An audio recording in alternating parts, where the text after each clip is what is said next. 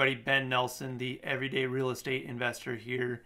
Thanks for tuning in for another episode of the podcast. Appreciate the support. And again, hope everything that you're hearing on here is beneficial and inspiring and helping you to take action in your real estate investing. That's really the point here, is to make sure that you're doing the things that you have in your mind to do and not just keeping them in your thoughts, that you're encouraged to do that you're pushed to do that you're learning the tools to make that happen, and that you're setting those excuses aside that we all have, that we can't do it, that we can't make this happen, we just don't have the knowledge, we don't have the time, we don't have the information, whatever those excuses are, setting those aside and making things happen. So hopefully this is helping you do that. That's the goal. And yeah, let's get into it today. So today's going to be a little bit different. Again, if you've listened to this for a while, you know I kind of trend back and forth between practical market stuff, strategies, talking to people that have done the thing and have been out there and overcome those hurdles and trials and everything, and mindset and philosophy things, because those are just as important as having your mindset right and having the right thought process, because without that it's very difficult, or nearly impossible to be as successful as you could be, because that's where it all starts, is what's between your 2 ears, is what's going on in your head, what are your belief systems, what is it that you're thinking about on a regular basis. So to ignore those things and only talk about strategy and only talk about what's going on in the market, it's not complete. It's not setting you up to be as successful as you could, because you have to make sure that your mindset is in the right place, and that if it's not, that you're making those adjustments and doing something about it, and not staying in that place and challenging yourself to pull yourself through that. So today we are going to shift more towards that mindset side of it, and I want you to hang with me here. This is being thankful.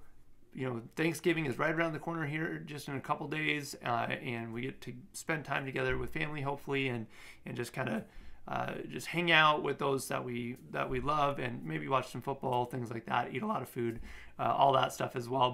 But really, it's a time that we should be looking and reflecting on thankfulness, right? That's the point, is what are we thankful for? What's in our life that we can be thankful for? And it's really difficult, I know, a lot of times, in the hustle and bustle and with everything that's going on and challenges and hurdles and things to overcome, it can get really easy to focus on those things instead of the things that we have to be thankful for. So we're going to talk about that today, and I'm going to just go over a couple things that I think that that I'm thankful for, and that we just need to remember as we're going through this season. So the first thing is, of course, our loved ones, right? Those around us that support us.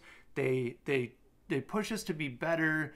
They are with us through those challenging times. They make us better people because they're pushing us to do that. And I hope that you have that in your life. I know I have that in my life, and I'm very thankful and grateful for that. My wife is amazing. She makes me a better person. She challenges me to be better.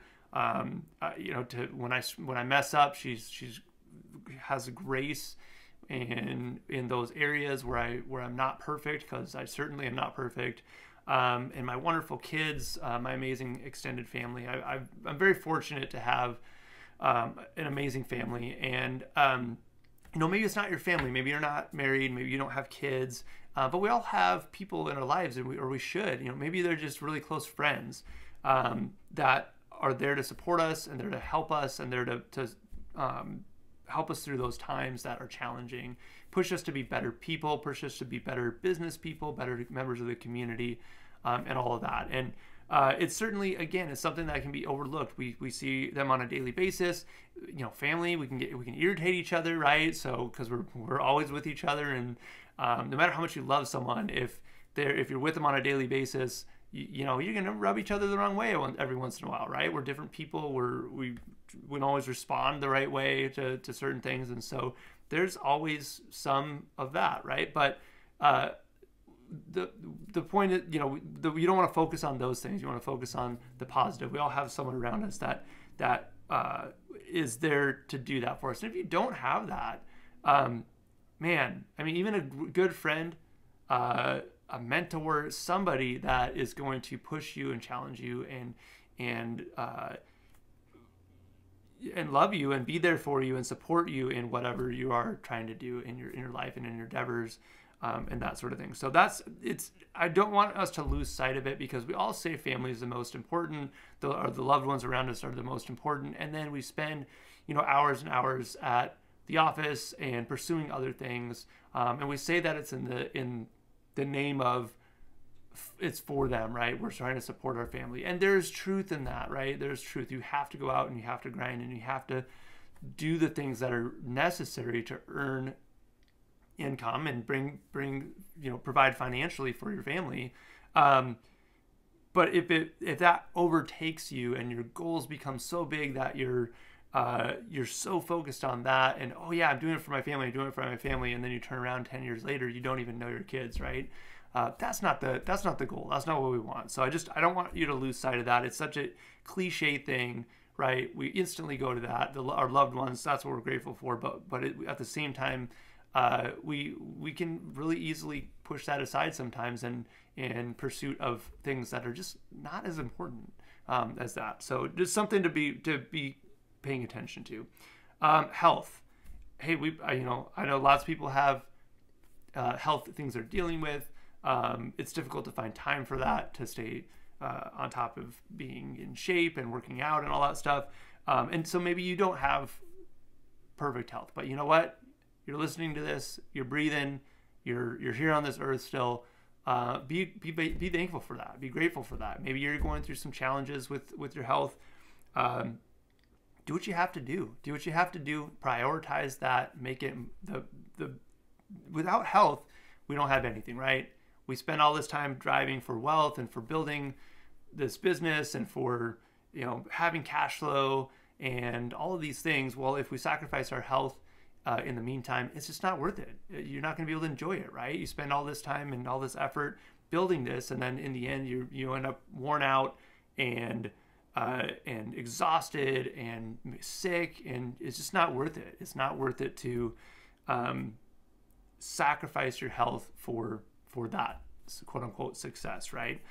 So don't wait. I mean, if this is something you need to change, don't wait. Be grateful for the health that you have. If you need to improve it, don't wait. Do it now. Do it now. Make changes, whether that's your diet, whether that's working out, exercising more, being more active. Be grateful again for where you're at, but improve it, right? And that's where we want to be with everything. Honestly, is we're grateful for what we've accomplished. We're grateful for where we're at financially. It doesn't mean you have to stay there though. Like if you're in a good spot, whether you're in a good spot or a bad spot, just because you're grateful for where you're at doesn't mean that you can't push yourself to be better. I encourage you to, again, health is you can't even help and be there for your loved ones, right? If you're not healthy. So super important. Okay, now this is what I wanted you to hang with me with, because we got those out of the way, right? This came from perspective from one of my mentors, and I just think it's something that we don't really consider, I guess, a lot of times, and that is being thankful for adversity.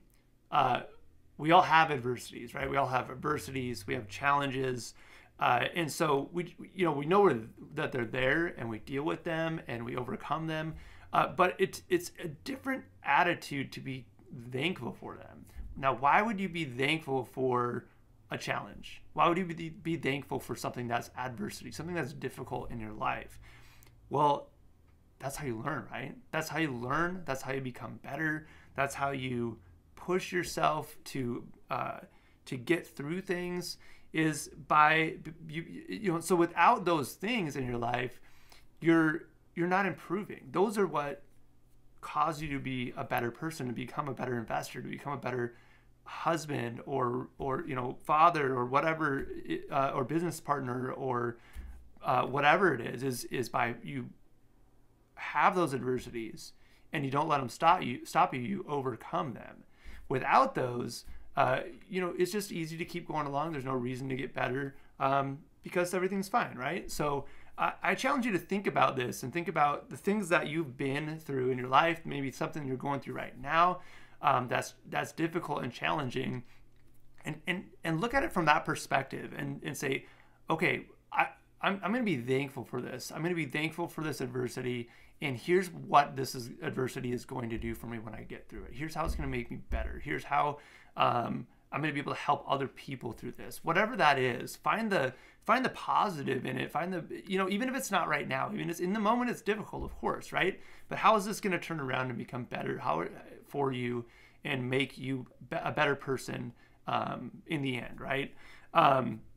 And a lot of times these adversities, they bring things to light. They show you maybe that you're on a path that you're not supposed to be on, right? They show you that maybe a different direction that you're supposed to be going, a shift you need to make in your business, something like that, right? It's not easy, but again, good can come through it, and you have to look at it with the right frame of mind and the right attitude. And I'm actually going to read a couple scriptures here, and if that's not your thing, hey, whatever, that's fine.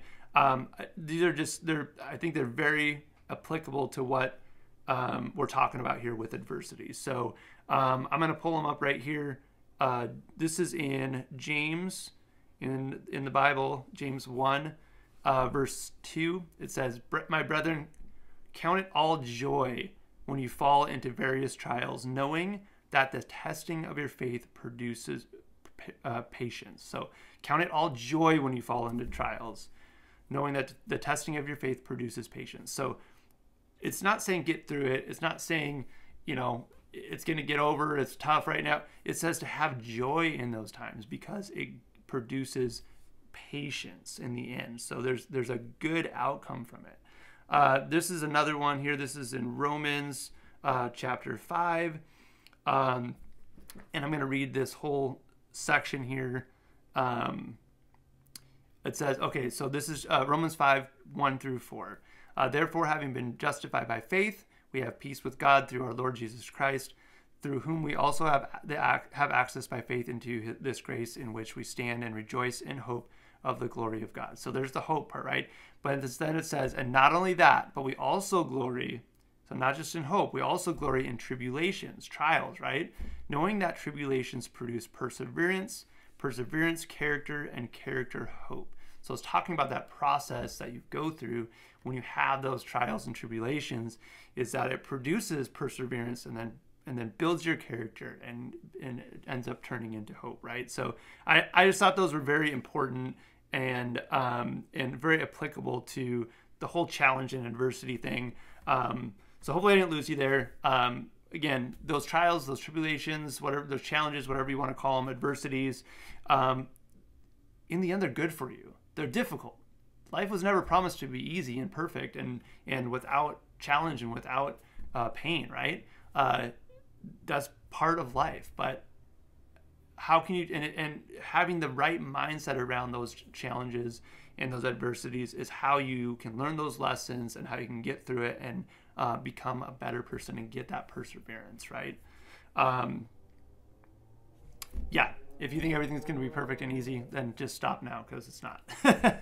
Especially when you start pushing yourself to be reaching your goals and doing all these things that are beyond what you've done before. It's difficult, it's challenging. Otherwise, everybody would do it. Okay, the last thing is being thankful for opportunity. And so this is almost I don't want to say the flip side of adversity, but oftentimes the best opportunities are found within the challenges and the adversity. And we talked about this, I don't remember which one, a while back, about the market right now. The real estate market is challenging. There's things that we have to work through. Interest rates have been higher and homes haven't been selling as quickly, and there's a lot of uncertainty moving forward in the economy and the real estate market in general. And so it's like, what do? Do you just cover your head in the sand and just wait it out and see what happens, or do you keep pushing towards your goals? And I'm not saying don't be smart about it. You have to adjust based on what the economy is doing and based on what you think is coming down the road here in the next couple of years. But it doesn't mean stop. It doesn't mean stop pursuing your goals. It just means look for the opportunities, right? Because the last couple of years were easy in the sense of you bought and you waited and prices went up and you made money, right? I mean, you didn't even really have to know what you were doing, and you made money, whether that was just, and you can make a lot of mistakes. You can make mistakes in a rehab. You can make mistakes in managing your, an apartment building, and it really didn't matter because there was enough of upward pressure on rents and prices and all of that stuff that it was covering up a lot of mistakes. So now you got to go find some opportunities, right? So it was easy in the sense of making money, but it was also challenging in a different way, right? It was super competitive. Now we're facing other challenges in a different way, right? But there's tons of opportunity out there in the sense that sellers are more willing to listen. People are going to be in a spot where they need some guidance and some help. If people start losing jobs, they're going to need help with getting out of, maybe they can't afford a payment anymore. There's room for a lot of creative solutions, and we talk about that a lot with you're stepping in to try to help someone through their situation, not take advantage of them, right? So those challenges, those challenges in the economy, challenges in the market, challenges in your own life even. I mean, that's a lot of times where you find those opportunities. So don't stop it and just look at what are the challenges, what is the adversity, what's the negative side of this. Always be flipping that around and say, okay, so here's the challenge, now where's the opportunity? Because there always is one. There's always an opportunity within a challenge, and the people that solve those challenges, solve those problems, are the ones that are going to benefit and make money. And that's how entrepreneurship works. Is you see a problem in the marketplace and you solve the problem and you get compensated for solving the problem. And the bigger the problem you solve, the more you get compensated. It's a wonderful thing. So solve problems and you get paid for it. That's great. So again, find the challenge, find the adversity, find the problem, and then find the solution for it. And so be grateful for opportunity. There's always opportunity. And that's the thing, there is always opportunity. No matter the circumstances, there was opportunity 2 years ago, there was opportunity 5 years ago, there was opportunity 10 years ago, there's opportunity today. You just have to know where to look, you have to know what you're looking for, you have to be clear on what it is you're after and what your goals are, and you have to know where to look, where to find it, and you have to have the tools to go out there and make it happen and put those things together. So that's what I got for today. Hopefully this is not too fluff and it's actually meaningful to you and helpful to you. Be thankful, be grateful for your loved ones, be grateful for your health, improve it if you need to. Be grateful for adversity, thankful for adversity and challenges because they make us better, and they also provide opportunities that we can turn around and find solutions for people and make money and build our wealth and things like that. So don't focus on what you don't have. That's another thing that I want to just kind of end this with, is it's so easy to focus on what I don't have. Oh, so-and-so has this and I don't. So-and-so owns this many units and I don't. So many, this person has made all this money and I don't. Whatever it is, it's comparison's the thief of joy, right? So don't look at what you don't have. Even if it's something you're after, have that goal. Okay, yeah, you don't have it, let it drive you, but don't focus so much on it that it depresses you, that you're not, and that it takes away from what you do have. It's okay to want, it's okay to have something drive you that you don't have right now and go after it and get it. That's great, that's fine, use that, but don't use it to the point where you're not seeing what's right in front of you and what you should be grateful for that you already have. That's how we lose loved ones. That's how relationships fail. That's how our health fails. That's how we end up spiraling down, in a mental downward spiral and having issues with our mindset and mentality, is by ignoring all the great things that we have in front of us and the things that we have to be thankful and grateful for. And we instead focus on what we don't have. So I'm going to leave that there, but I want you guys to make sure you're focusing on what's the positive, what you do have in your life that is a blessing to you. I challenge you to take a couple minutes every day.